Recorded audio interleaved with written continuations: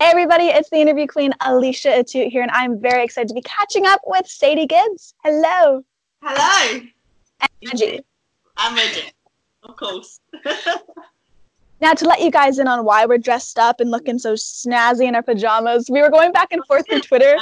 I know. You look great. We were going back and forth through Twitter, and she's like, okay, well, it's going to be later here. Can we do this like in pajamas? And I was like, yeah, I live in my pajamas. So here we are. So I guess to kick things off, how's your day going? Your evening over there. How's everything been? It's been really good. It's been a good day. I did an hour and a half dog walk today, and clients and everything. But yeah, it's good training. But other than that, I'm looking forward to my move to America. That's what I'm preparing for mostly lately. So closing everything off here. But yeah, looking forward to it. Yeah, you actually just shared that with everybody. So is this something that you've kind of been thinking about for a while, or tell me a bit about that? It's been in the back of my mind since I got signed. I think it was always something I wanted to do, but I had other commitments and everything here that I was quite, connected with. So it's been a hard process, I'd say, to let go of things and people. But of course. Yeah, but it's what's right in your heart, and that's what I always say. You've got to follow your instincts, and for me, it's always been getting an email there. Yeah, for me, it's always been I want to move and to give it 100%. So yeah, I'm just excited now. I'm just ready for it. Go. I was just saying, where exactly did your heart end up settling on? Like, which state are you going to move to, and why did you decide to actually end up there? Never had it in mind because I'm a country and western. I'm obsessed with it. So, yeah, that side of things, I probably would have chosen Nashville or somewhere like Tennessee or North Carolina, anything like that. It's kind of always been. I'd like to visit those places definitely, but I'm going to Atlanta. So mainly because I'm moving mainly to get better in what I'm doing. Train 4 or 5 times a week if I'm not on shows, and that's where it's taken me. So we'll see where the journey goes from there. But yeah, it's called One Full Power Factory. Yeah, so that's the name of it. But it's QT's training school, so I'm looking forward to it. It's gonna be good, but it'd be good if that turns into something like an AEW performance center, maybe. Who knows? Right. You never know. That's super.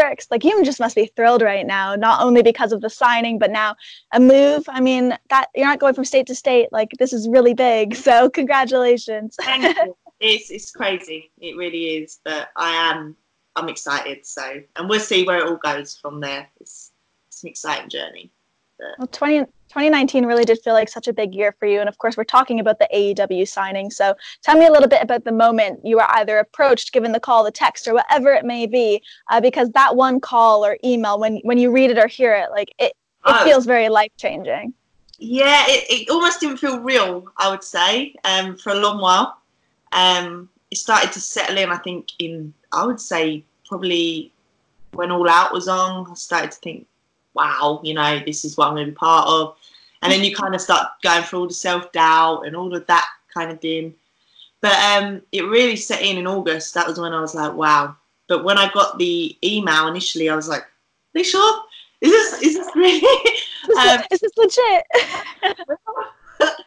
But it was crazy. It was surreal. The moment was because shortly before, I'd lost my granddad and just come back from Japan, and so the turnover and how everything was kind of coming into my life, it was a bit like all overwhelming. The whole year was, because I don't think I had time to grieve, and at the same time getting something to celebrate for, So it was kind of like, it was a bit of a roller coaster, 2019. But yeah, it was good. It was definitely a year of growth, so I can't complain.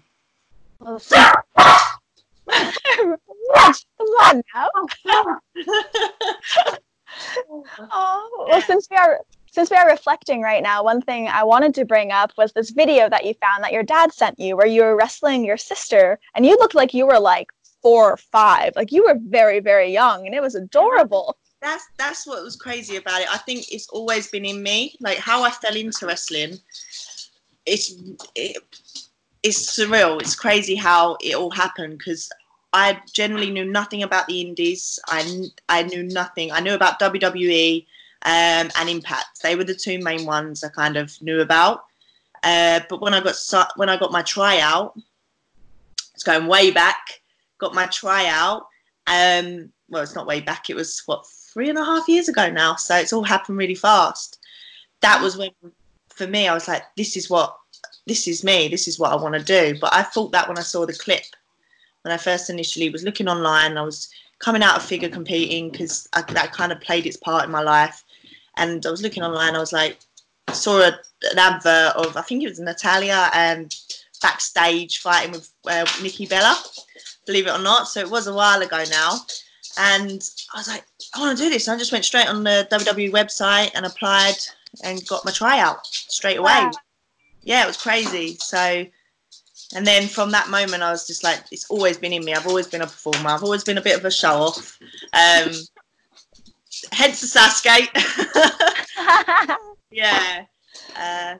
It's just crazy because, yeah. But no, I was about, yeah, probably about 4 or 5 there. Yeah. So, and I watched it as a kid, but yeah, I was a gymnast, so wasn't really acting like a gymnast there. Yeah. That video just made me feel like it was meant to be. Like you really looked like you were just so in it. You're having so much fun with your little sister, I think it was. No, she's my big sister. Big sister. Oh, so you were going after your big sister. Look at you, hotshot. Oh, but it was one of those full circle things when I saw it. It made me smile. It was really cute. Yeah, it was definitely like when I saw it, I thought, yeah, it's definitely always been in me. But yeah, amazing. Well, you are currently known as Undefinable, and I love that because you do so many different things in the ring, and you never know what you're going to do next. Like you're a total badass in there. So where did that come from? Did you coin yourself that? Did someone give you that nickname? I started as the Amazing Grace, which I always say to this day would always still be like my persona, my kind of what I base myself on. But that is what it is. It's more of a persona. It's more of something that should just come off rather than being called it. So the Undefinable sort of came from not being defined by any of the failures and it was more my athletic background. So everything that kind of felt like a failure all means something now when I'm in that ring, because it all comes to play. And that's why I sort of come up with the Undefinable, because I've got so many different backgrounds, figure competing, pole vaulting, gymnastics and MMA, that you kind of don't know what to expect in the ring, because I've got that air of athleticism that comes in. And that's what my character's all about. It's just like always finding grace in what you do and never letting it make you bitter and hold you back, because it always goes into something else. And here I am, wrestling, signed with AEW. So, yeah. That makes me happy. Yeah, that's how I come up with the Undefinable. I never want to be defined, not by any of my characters, because you can always change, you can always evolve, and you might be dressing sometimes I'll dress like a cowgirl and sometimes I'll dress like a rock chick, you know? Sometimes I combine the two. Me too.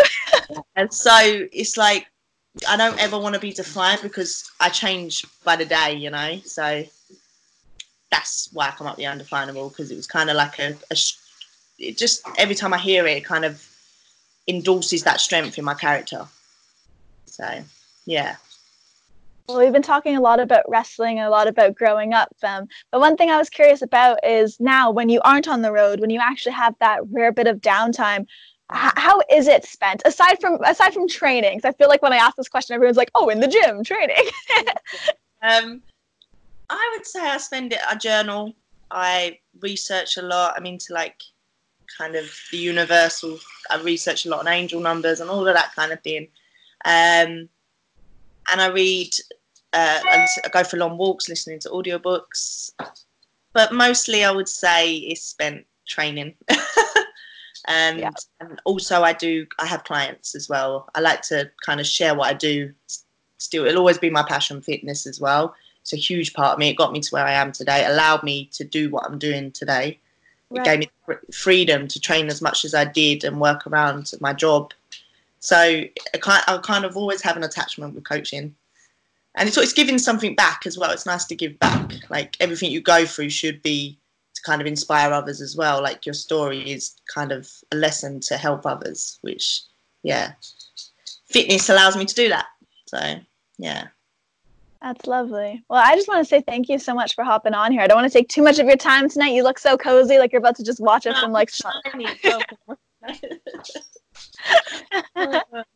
No, but thank you so much for taking the time. I hope I get to see you sooner than later in person, and hopefully we can do a trendy. Pardon? Your PJs look trendy. This is just like a massive. This is sorry, my top. What did yours say? It's a guitar company. So it's just see? It's how I rock it. But yeah, thank you a bunch. I hope you enjoy the rest of your evening, and thank you so much for joining me. Thank you. Bye.